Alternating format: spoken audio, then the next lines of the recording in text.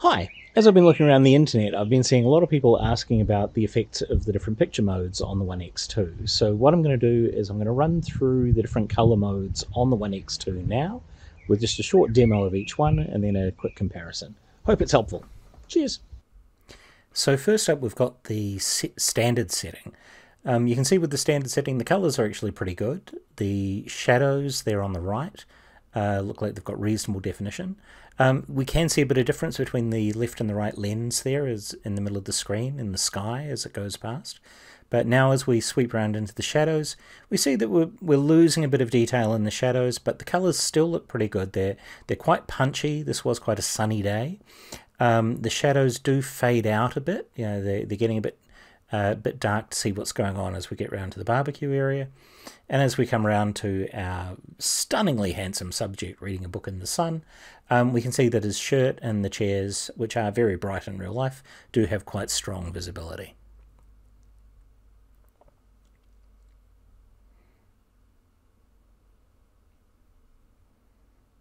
The next setting is standard with Color Plus rendering.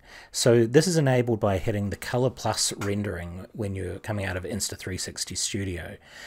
Immediately you can notice there's more contrast, there's more difference between the shadows and the color, and apparently we're getting more detail coming out of it. The setting seems to draw out more detail. You can see in the stones on the left hand side, and they're coming up in the barbecue area, that you can see quite a lot of detail in the stones that you couldn't previously in the standard mode. The colors are still really punchy, obviously, and the faded orange of the tiles is contrasting pretty well with the red of the shirt. This is probably as bright as you would want the colors to go. They're almost at the point of being oversaturated. Here in vivid mode, you can see what I mean. The greens are really, really punchy here.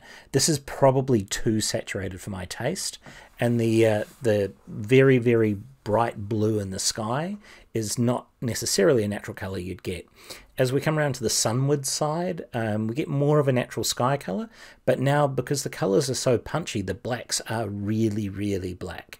And so we're losing a lot of detail in the hedge as we come around, and the detail in the stones is nowhere as clear as it was in standard mode with Color Plus.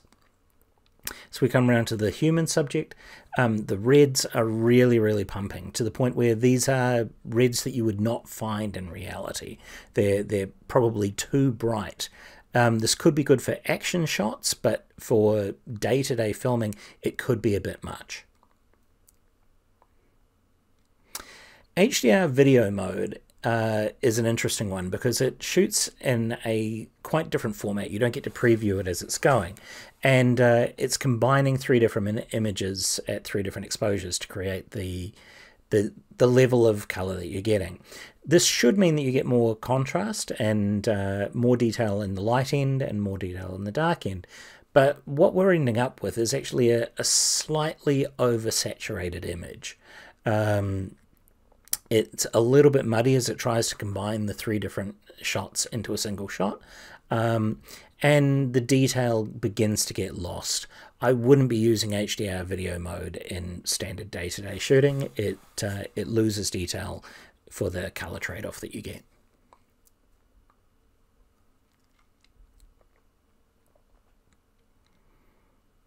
A lot of people never shoot in log mode, and this is log mode in action. I've taken the log footage and done a quick color grade of it using Premiere Pro. This is ProRes video, so I rendered this as ProRes before I loaded it into Premiere to make sure I had the highest quality video going in. What surprises me as I look at this is we've actually got a little bit of grain.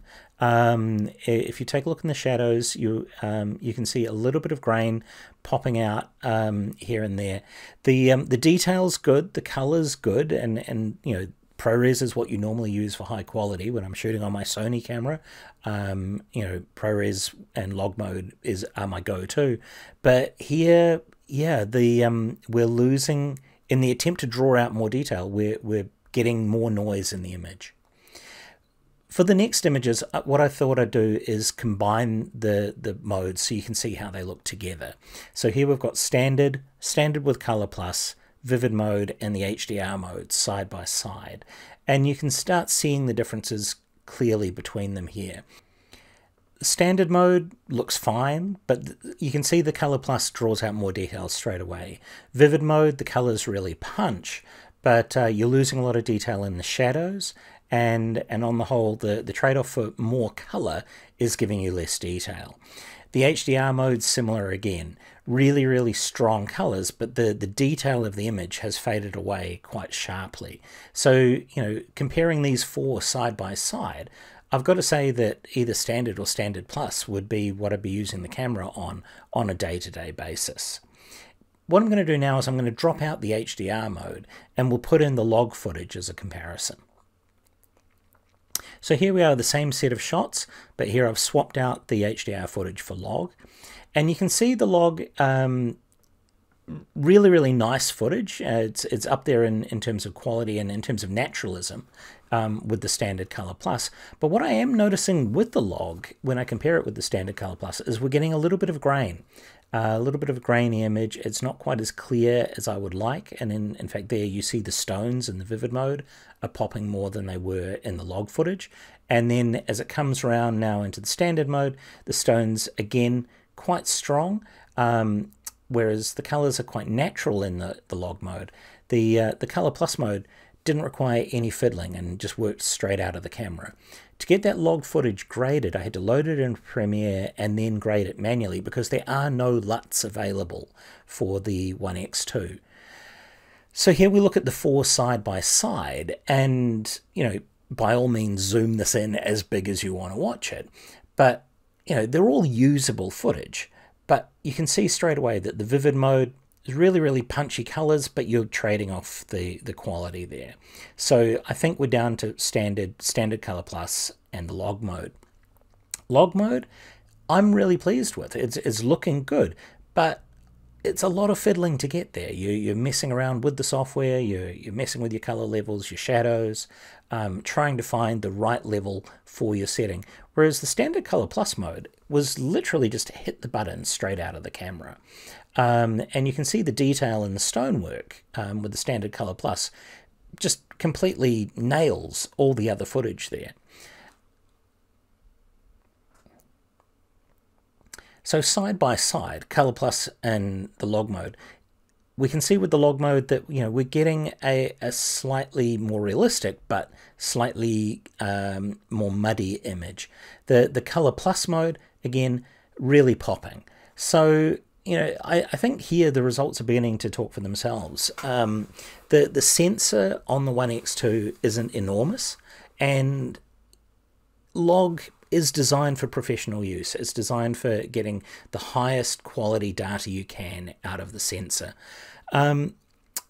Garbage in, garbage out. If it's optimized for using its own mode, then you're probably wasting your time shooting log footage with the One X2.